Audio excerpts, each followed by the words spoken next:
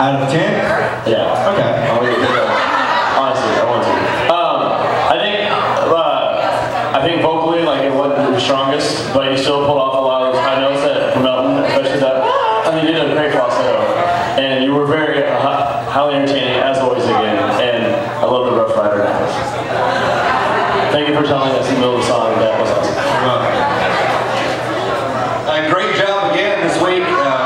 We all know right here that you're probably not the strongest vocally of the whole group, but you lead the entertainment category by leaps and bounds. You find yourself at the very top of my list every week because of that, so keep it up. It's funny, before you came up, Nick was saying, we need like a bubble around us, because you just invade our bubble every week. I mean, we kind of like it, but we kind of don't, so whatever you want to do. But yeah, honestly, it's a little pitchy, but it's Elton John, we're all drunk, who cares? Good job. One more time for Jeremiah.